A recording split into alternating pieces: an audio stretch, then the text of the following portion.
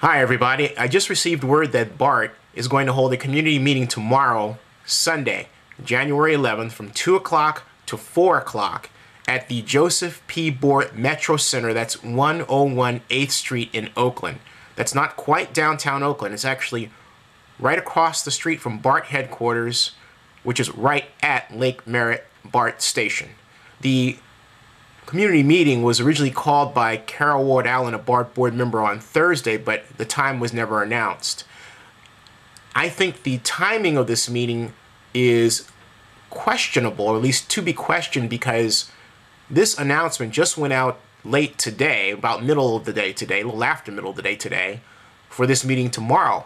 So one can actually assume that BART doesn't want a lot of people at the meeting, so they've chosen to announce it and hold it very quickly.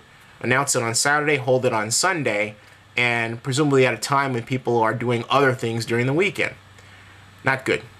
At any rate, the meeting is going to consist of community members and elected officials. So show up, either take Lake Merritt BART or use your favorite mapping device to figure out the proper directions to get there. But again, that's from 2 o'clock to 4 o'clock at the Joseph P. Bort Metro Center, 101 8th Street in Oakland, right next to BART headquarters.